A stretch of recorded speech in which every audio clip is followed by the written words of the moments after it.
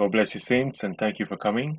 I want to really welcome you with open hearts, and I want to show you something that God is doing in our lives even today, of what He's done for the believers throughout the ages, and what He's doing for us even now.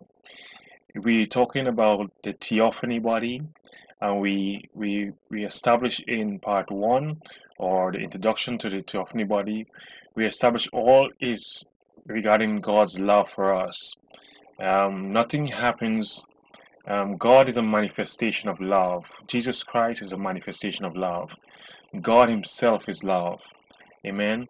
And nothing that God ever done or ever will do is in contrast to love. Amen. Is that a love for His creation, love for His children?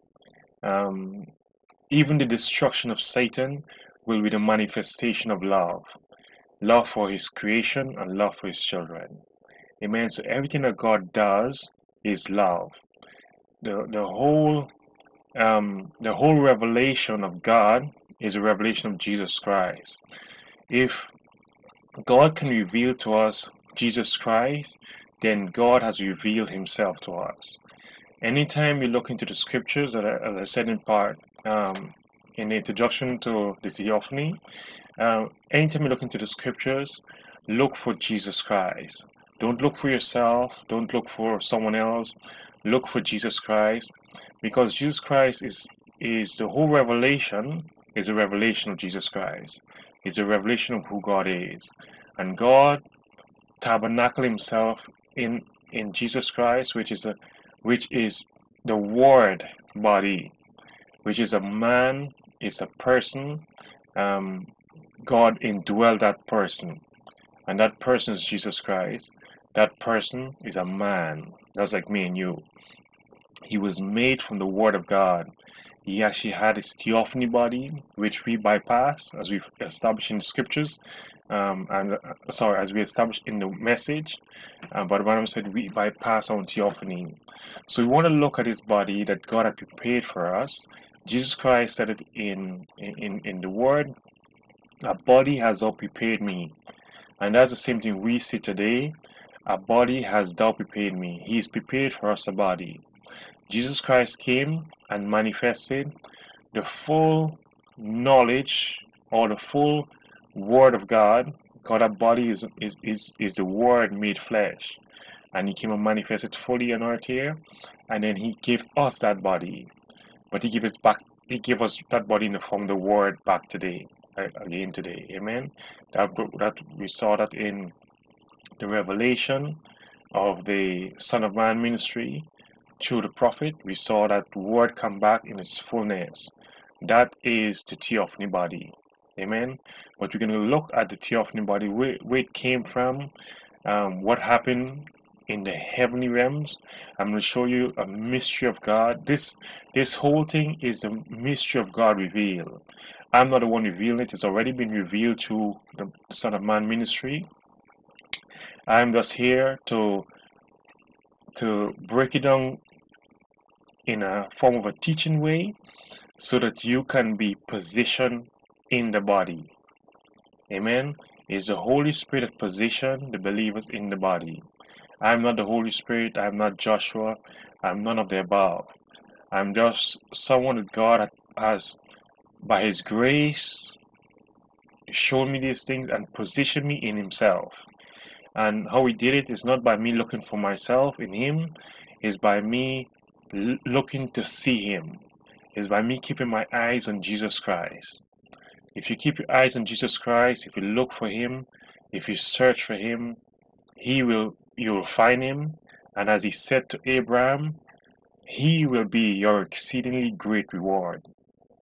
And the manifestation of that promise is that you'll be positioned in Him.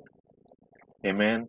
So it's a great revelation, and I hope you pay attention. I'm going to go this very slowly for you, because I want every believer, every son of God, to see the position in Christ. Amen? To see the position in Christ. So the Holy Spirit is going to work with you and position you in the body. Amen? There's going to be a lot of overcoming to do. There's going to be a lot of um, um, accepting and believing. But if you can just keep your eyes on Him, He's going to lead you through. The Holy Spirit that you've received by receiving the Word of God, that Spirit is going to guide you into the Word and position you in Him. Amen. God bless you, saints. We're going to go into something very good and very deep. I'm going to try to make it as simple as possible. Amen. I've done a lot of research in terms of the Word, reading the Word, um, relying on the leadership of the Holy Spirit. A lot of my thinkings and a lot of my thoughts that I had before, I had to put them away, put them aside to accept what God is saying regarding His body, regarding the Theophany body, and regarding our position in Him. Amen. Praise His name. So, this topic we're going to be talking on, we're going to start in here today. We're going to be talking on the Theophany body, the Word body. And again, I have a slide presentation for you. It's going to highlight and to help you have a visual of what actually happened in the heaven. It was a spiritual manifestation of what happened in God's mind. It was literally a manifestation that happened in God's mind, and now then it was made manifest physically, and now it's made manifest on earth in us. Amen. So it's three parts to this whole mystery, and as the prophet said, God has three Bibles. He has one in the zodiac, one in the pyramids, and one the written word. And this written word has all the Word of God. Amen. But in this Word of God, there is different manifestation of unbelief. We see Cain, started from Cain, um, Korah, these different manifestation. The guy who tried to kill Esther and the children of Israel. In all of these books, you find there is manifestation of unbelief. Amen. Opposing what God is doing. Amen. And what actually happened when God spoke His word pure. So reading truly, this Bible should be an account of only the sons of God. This Bible should be an account of only the manifestation of God in His sons. Amen. But this Bible now is tainted with the manifestation of unbelief and the opposition. Unbelief is the opposition of truth. Amen. The lie is the truth perverted. Amen. Adultery is the right act perverted. Amen. So Satan, sin is unbelief. It's to come against what is truth, come against what's God's word. That is unbelief. That is sin.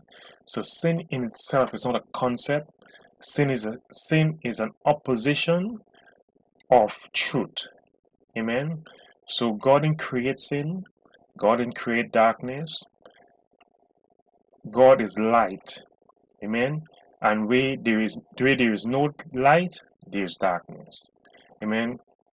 Where the truth is perverted, that is sin. Where the truth, where His word is, when you come against God's word, when God says you're His son, and you rely on knowledge of what you've done, and you doubt God's word, that is a manifestation of unbelief. You don't believe what God is saying. Amen. So this book, this word of God, when it came out of the Spirit of God as a logos, it was absolutely pure. But at the process of creation, we found this word was tainted, and that's how we have we have an account of unbelief in the word of God. This account would be written off, they would be wiped off. The names of them would be wiped off. Because in this account, we have the Lamb's Book of Life. In here, we have the Lamb's Book of Life, who God has died for, who God foreknew and died, paid His life for. This is the manifestation of the sons of God. Amen. Me and you. The manifestation of the sons of God. Amen. That is the Lamb's Book of Life. These persons' name was written in the Lamb's Book of Life, or the Lamb's section. Is in the whole book. but it's in the midst of the book. It's in the volume of the book. It's in Christ said the whole book is written of him. Amen. But in here is different accounts of unbelief. So that's why you have to search for him. Amen. And that's how his Holy Spirit leads you. And that's how you know the motive and objective of God. Not everything you read in here, that was God's original plan. Amen. What God's motive and objective is what his original plan was. For the sons of God, for himself to be made manifest. And himself is love. Amen. So praise be to God. So I'm going to show you now how the Word of God came out of the Spirit of God, and how that was made manifest, and how we came out of that Logos, and how we be made manifest now. Amen. It's a great word. So to start off with, you might be wondering, how does the Spirit speak? How does the Word come out of the Spirit? I'm going to have some scriptures for that as well to basically just show you that the Spirit speaks. And we found in the Spirit spoke on the seven churches of Asia, in the seven church ages, to the different angels. The Spirit spoke to them as well. The Scripture recorded as the Spirit spoke. Amen. And if we look at, just to start off talking about the Spirit, how the Spirit spoke the word. If we looked at John 4:24, it says God is Spirit. Amen.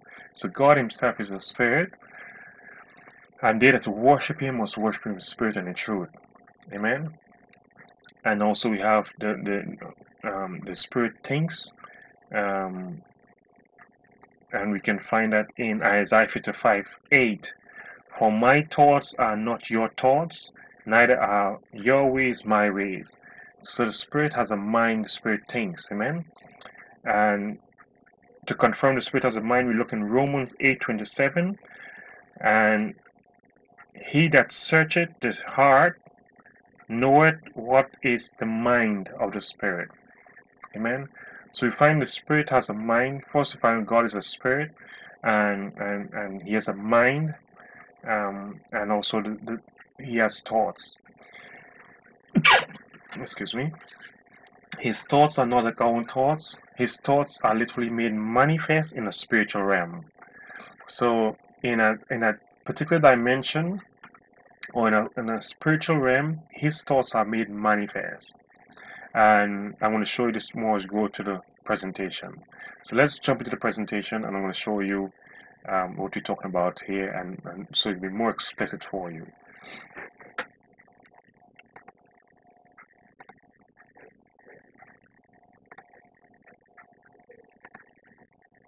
Okay.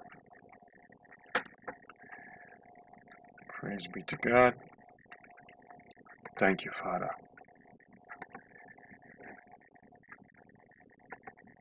Thank you, Lord. Okay, great. So we talk about Theophany, the word body, and this is an illustration of the manifestation of God as Spirit. Amen. So this is before creation. It's even before the Logos. Amen. This is in the mind of God, and this literally happened in a spiritual dimension, at a spiritual way, in a spiritual manifestation of God. So God thoughts literally happens. It doesn't. It's not imagination. It literally is made manifest as He thinks. Amen. And God's thoughts are eternal. They cannot be changed. They remain fixed. Amen. God's thoughts is basically who He is, being made manifest in a spiritual realm. Amen. God's thoughts is His character or His attributes being made manifest. Amen. So we first go on here, God, and we use this illustration, and get this God give me this illustration to illustrate how God was in spirit form. And this is the best illustration that I can come up with, but He's the one to give it to me. And also Isaiah spoke of one of the prophets spoke about the wheel in the middle of the wheel. It looks like that, but this is what He gave to me. Amen. So I'm going to describe the different parts of this now, and this is in eternity, and this is where true justification comes in. True justification comes in because you were literally in the mind of God as an attribute of God, as a part of His pure attributes. So God has many attributes, and we found that these are the attributes of God here. I'm going to describe them thus now, and this is the mind of God. And this is the main attribute which is called love. This is the Spirit of God. So I'm just going to go through for you one by one. So we have this being the Spirit of God, and this Spirit of God has attributes as well. But when I said it expands the whole universe. So it takes over the whole universe, this Spirit. And we found that the Spirit is everywhere at the same time. It knows all things. So this Spirit has attributes as well. But we're not talking about that. What we're looking at is what are the core attributes of the person of Jesus, the person of God. Amen. Who He really is. So these attributes of the Spirit is good, but you want to find out who God is, because who God is what you are. Amen. And so we're going into that now. These are the thoughts of God, but they are actually called attributes of God. And these part of His nature, part of His core nature. And these are literally faith, virtue, temperance, knowledge, godliness, godly kindness, amen, and patience, amen. And this one in the middle here is love. And Brother Van said is God's great attribute of called love, which is Jesus Christ. God's great attribute of love, amen. And then we have here, it's in the mind of God. So these are thoughts, and they are in the mind of God. Amen. And the mind of God is what He's going to speak forth. The mind of God literally becomes the Word of God, the entire Word of God, the pure Word of God, not that count of unbelief, the pure Word of God, the manifestation of the sons of God only, period. Amen. The manifestation of Jesus Christ and the sons of God, God Himself. Amen. So here's where God begins to speak. He's going to take the Word and speak it out. Amen. His manifestation, His sons. And this is the beginning of time. This part is called sanctification. Here God is going to separate Himself from Himself. He's going to separate Himself, His Spirit, from His core self. Amen. Which is the sons, the manifestation of His attributes. And by doing that, it's called sanctification. Why is it called sanctification? Because sanctification is cleansed and set aside for service. So and in this process of setting aside is that these attributes might be made manifest. The only way that these attributes can be made manifest, the only way me and you are made manifest today is because God took us out of Christ. Amen. The only way Christ was made manifest, God took Him out of Himself. Amen. In other words, nothing is made manifest outside of God's life. So we see in a few minutes that everything needs life to live, and God Himself is life.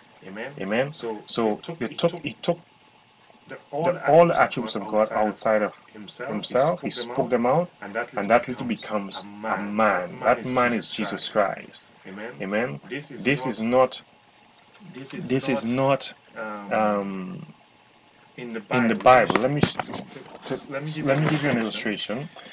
This whole Bible, even the Old Testament, is not an account of Jesus Christ. It's an account of God as Spirit, the Father, manifesting Himself through the Word. Right? It's a Logos manifesting Himself. But He's manifesting Himself to creation, to men. But in the New Testament, these from here is a manifestation of the sons of God. This is a manifestation of the sons of God in terms of God and His sons are literally made manifest here in flesh.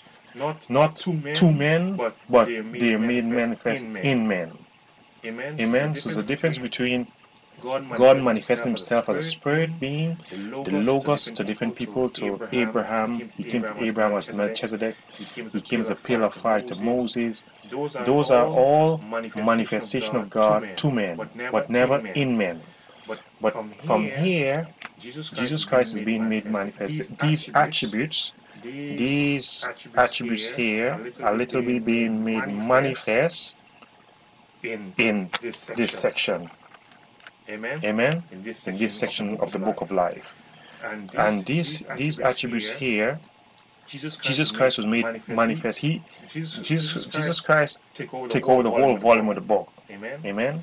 He came as in Melchizedek, came in different form, pillar of fire, but in here is where the sons of God is made manifest. Amen. And we in here as well, we part of Revelation, Malachi 4, we part of that scripture as well. Malachi 4:5. We the person that the Bible referred to as, I will send you, Elijah the prophet. The you is you he's speaking to. Amen. We those sons. Amen. So I'm going to pause the video here for now, and then I'm going to give, and this is going to be part 1 of the video, and then we're going to go more into this, where this manifestation is made manifest. Amen. Praise the Lord.